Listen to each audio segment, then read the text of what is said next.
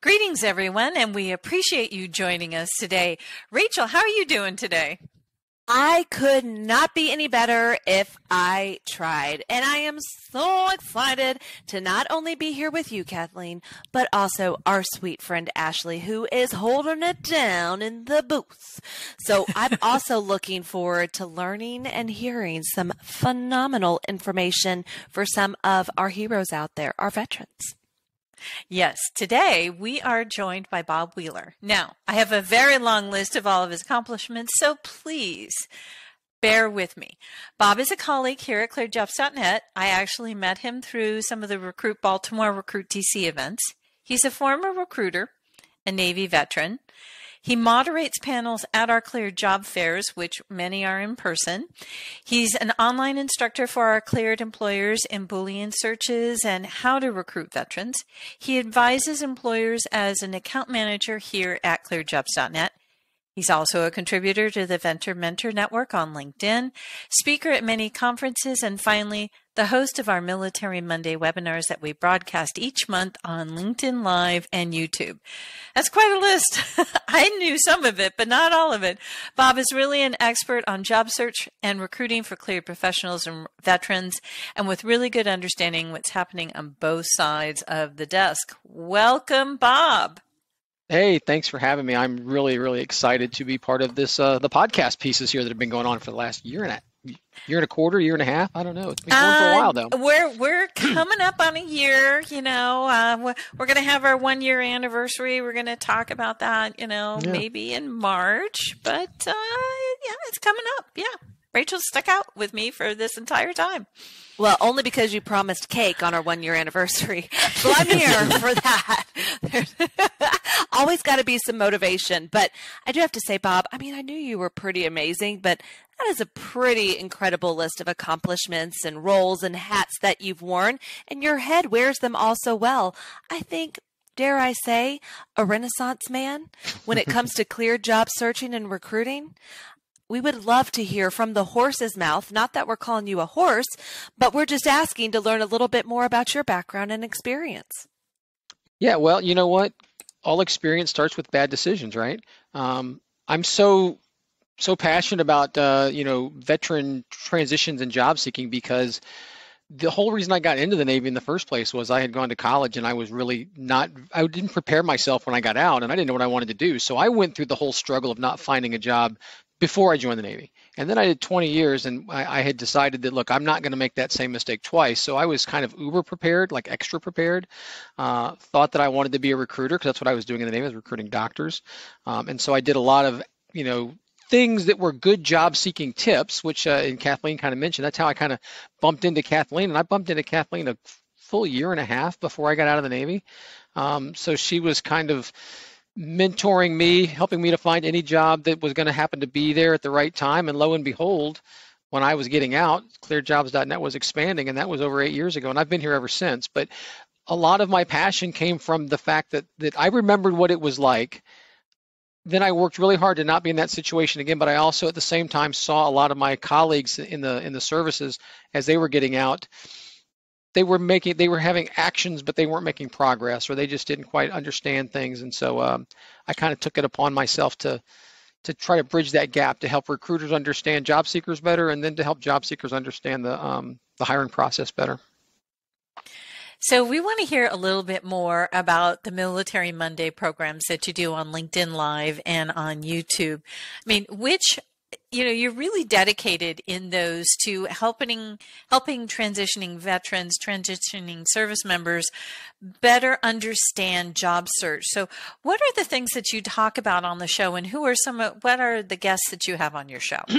Yeah, so we do the Military Monday. We try to go the first Monday of every month, but to be honest, sometimes schedules, holidays, or something like that gets involved. But it's always one of the first Mondays of the month. And what we do is we talk to people from some of the government contracting agencies. Sometimes it's recruiters, sometimes it's recruiting managers, sometimes it's veteran outreach specialists, sometimes it's just project managers and things like that. But what we really try to focus on is we're trying to focus on information and things that are actionable for all veterans. So even if we're talking to somebody from an IT related field, we're going to talk as much as we can about things that affect all job seekers coming out of the service.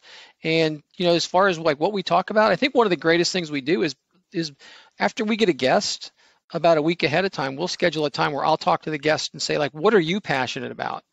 And so sometimes the person's like, I just love talking about resumes, or somebody's like, I just love talking about interviews.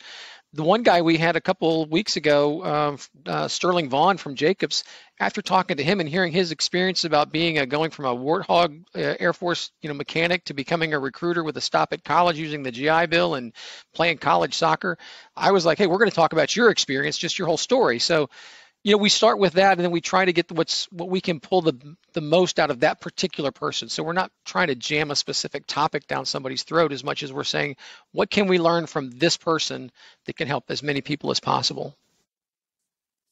So it sounds like in the course of those conversations, you've probably had the ability to pick up some tips and tricks. Is there anything in particular or some great advice that you've really had an opportunity to hear, to share, that you've heard shared on there that you think would be super important to just kind of reiterate on this conversation for our transitioning military? Yeah, Rachel, one of the things I can think about is we did a episode with a guy by the name of Joe Pascal. He's a program manager for a company called InLogic down in Birmingham, Alabama, or Huntsville, Alabama, actually. And I remember talking to him, and his big passion was that people need to understand job titles.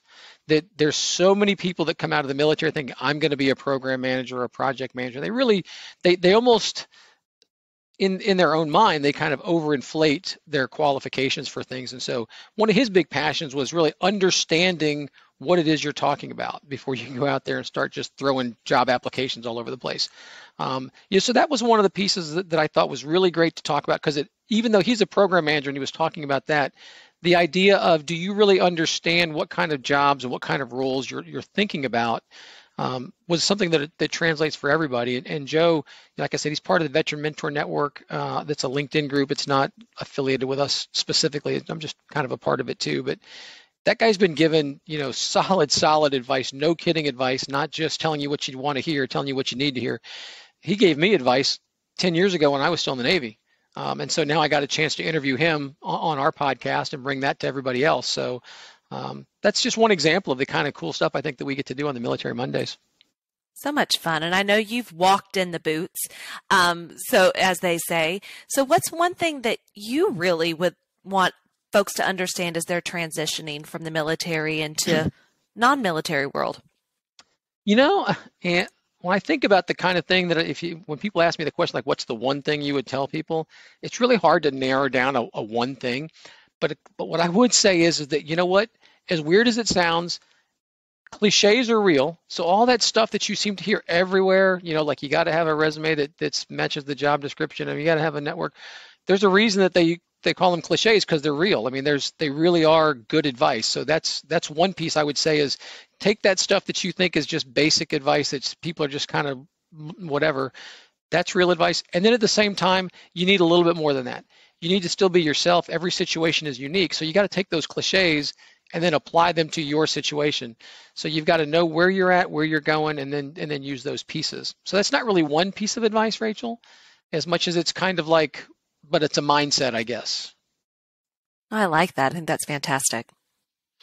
So, Bob, you have an opportunity to interact with cleared recruiters, both at our Cleared Job Fairs at the panels, but also with all of the LinkedIn webinars that you've been doing. So can you give us a little peek behind the hiring curtain for our listeners? Sort of, what are some of the things that most cleared professionals or transitioning veterans don't understand or aren't familiar with when they're going for a job and they don't understand what's going on behind the scenes? Yeah, well, Kathleen, I think there's a few things. There's one of the things that they don't always understand the hiring process, which is a big piece, because if you don't understand the process that you're going through, then you kind of don't know. Sometimes you think that you're doing things that are helpful, but they may not be, But I think if I hit it, like overall, what I would say is military veterans, we understand risk management really well. No matter which branch of the service you were in, risk management is like pounded into your head. But you have to think about the fact that from the people who are these companies, these government contractors, hiring is a risk management decision. And you know what? And you're the risk. So everything that you do has to be about how am I going to mitigate this risk? How am I going to make them think that I'm not going to leave in 5 months or 6 months? They're not going to have to let me go because I either couldn't do the job or maybe because I just didn't even like the job. Look at it everywhere from being like, okay, they're taking a risk on me. So what am I going to do to either, like I said, mitigate the risk, or maybe if there's things that you just really don't know, what are you going to do to kind of say, well, this is how I'm going to make the risk a little bit less? But if you look at it from a risk management situation, you'll probably be able to find the types of things that you need to do to make yourself a better candidate. So another fun thing that I know, well, is probably not fun for a lot of people, but that you on Military Monday review resumes. And this seems to be sort of that big sticking point for so many people. They take their resume and they have their buddies look at it, or they, just do whatever they did in the military and they think it's fine. What are some of the tips, the top, 1 or 2 resume tips that you constantly are saying on your Military Monday resume reviews that you hope that people will really take away from our discussion today? Yeah, I actually have a pet phrase that I say: you need to distill your resume, don't dilute your resume. You need to basically take it and focus it towards a job. And I know that it's tough because when you first start out, one of the first things you're doing at transition class is like, let's make you a resume. And the resume they're going to have you make is going to be based on all the stuff you did in the military, because they want you to realize how much soft skills and things like that you're taking out of there. And that's fine. But a real resume has to focus on a job. And so once you focus it on a specific job, you need to pull out a bunch of that other fluff stuff, of things that don't really matter to a job. If you got a combat lifesaver, certification, that doesn't mean nothing if you're going to be an information technology person. Focus it on the job that you're trying to do.